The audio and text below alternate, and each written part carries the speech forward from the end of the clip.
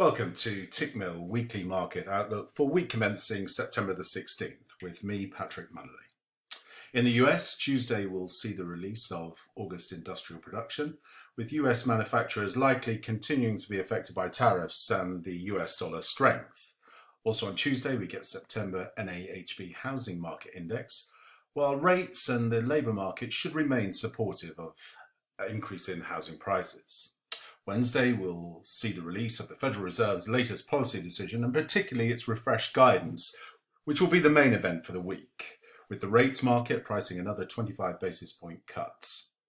The two-day FOMC meeting concludes with the fresh policy statement and summary of economic projections, followed by the Fed Chair Powell's press conference. Primary risks surrounding the communication will likely arise in the press conference itself. It's somewhat unclear which version of the chair will show up, and good cases can be made for both versions. Recent developments counsel less risk to Powell repeating guidance that this is a mid-cycle policy adjustment versus a race to the bottom.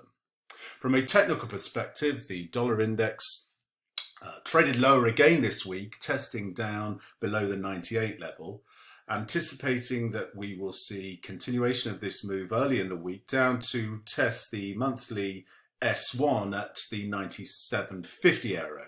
Likely we see some type of correction in this zone with the potential to move up and retest the emerging trend channel resistance, now up just below the 99 level. However, a breach here would likely take us back through the highs at the moment, which are currently at 99.35, and up to test the yearly R1 and monthly R1 in the 99.50 to psychological 100 level. However, as the trend channel contains any correction, I'm currently targeting a move down to test the major trend line support at the 96.50 level. While we're talking about the dollar, let's check in with gold. Gold has traded down to test the anticipated initial trendline support at the 1480 area. Whilst this area contains the downside correction, there's the potential for gold to set another base here and move higher, taking out the prior cycle highs at the 1550 area up to test the 1580 handle. However, any resistance seen in the 1530 region would likely set a potential head and shoulders pattern and suggest a move down to test the 1440 support area, which would be another opportunity with bullish reversal patterns to set long positions. However, the preferred scenario at this stage would be actually watching for a test of this 1580 and setting short positions with bearish reversal patterns confirming up at this 1580 resistance. Over the border in Canada, Wednesday's CPI report will be the main domestic macro event of the week. That it precedes the Fed policy statement and press conference on the same day could make its market influences fairly short-lived. Retail sales are expected to pop higher for the month of July in data released on Friday. The two expected drivers include higher gasoline prices that were up about 3 to 4% month over month and higher auto sales. Manufacturing sales could face added downside risk when July's figures are released on Tuesday. From a technical perspective, the loonie faced a decent recovery on Friday, testing back up to the original trendline support, now acting as resistance at the 133 handle. Interesting developments over the weekend, with respect to the oil supply in Saudi Arabia could suggest that we see a gap down at the open. Traders should be cautious of that at the Asian Open this evening, as this gap may then precede a more extended move to the downside, certainly retesting the current lows at the 130 area and potentially down to test the 128.90 projected trendline support, as crude supplies could be heavily impacted on this issue that they're facing with the Saudi Arabia oil fields. Over in the Eurozone, Tuesday's September ZEW survey of expectations is expected to come in pretty soft as manufacturing continues to contract. Euro area August core CPI final print with core inflation stuck around 1%. Friday's Eurozone September consumer confidence likely softened further, but not to the same extent as business sentiment. From a technical perspective, the euro dollar has put in a significant double bottom pattern here at the yearly S1. However, when we traded up to test the initial trendline resistance above the 111 handle, profit takers stepped in. The key now is going to be this 110.50 battleground for this week. If we hold 110.50, it's likely we take out the 111 and trade up to test the descending trendline resistance at 112. However, a failure back below 110.50 would concern this bullish projection and ultimately set a retest of the current cycle lows down at 109.30 and then to 108.20 in extension, which is the descending trendline support area. However, my preferred scenario is that we do hold 110.50 and trade up to this 112 area, as discussed in my daily market outlook.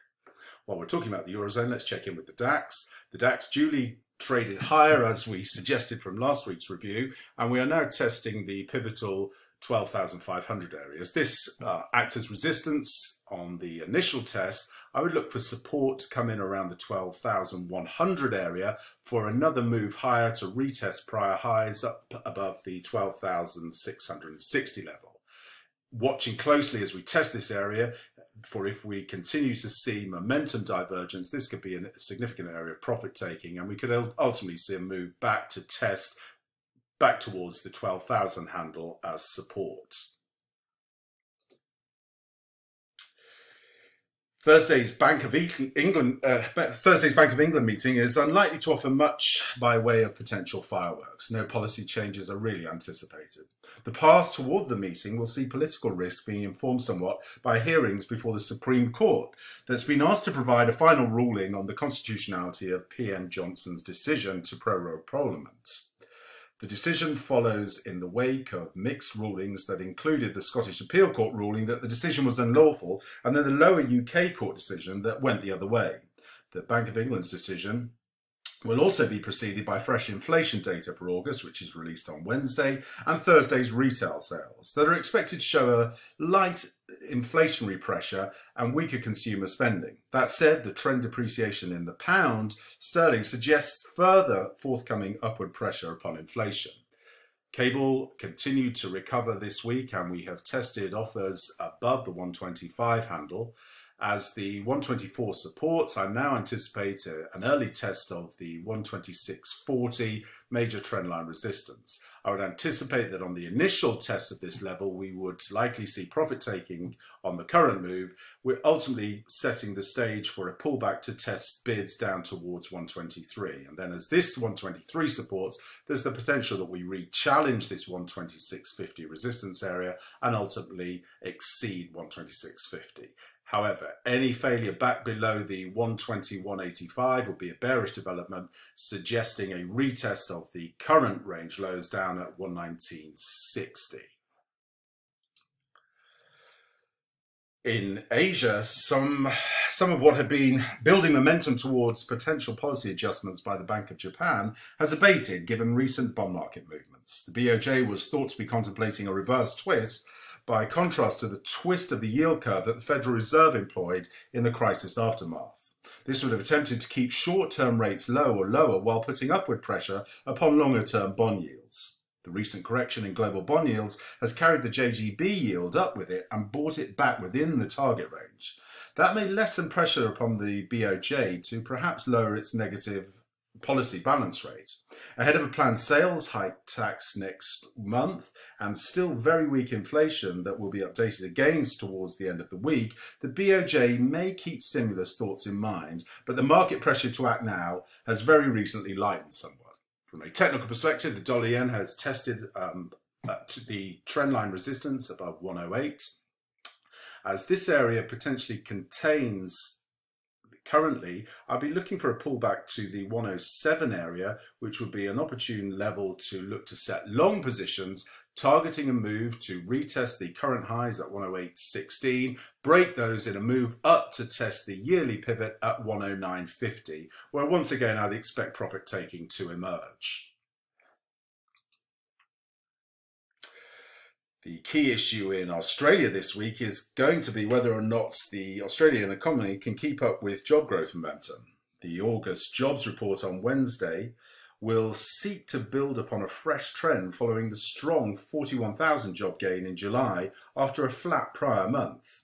RBA minutes will also be released on Tuesday, with the market watchers eyeing for details regarding a possible October rate cut.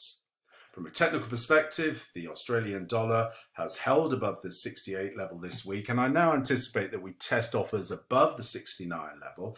On this initial foray, I expect we see profit taking develop and a pullback to test the 68 level as support. As this area does support, I'd be looking to set long positions with bullish confirmation patterns to target a move up to test the major trendline resistance at 69.50 and then up to 70 in extension.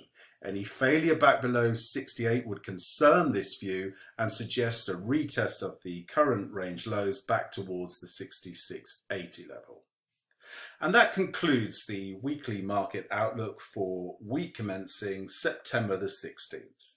Be sure to follow my daily market outlook released each morning at the London Open. Thanks very much for your time.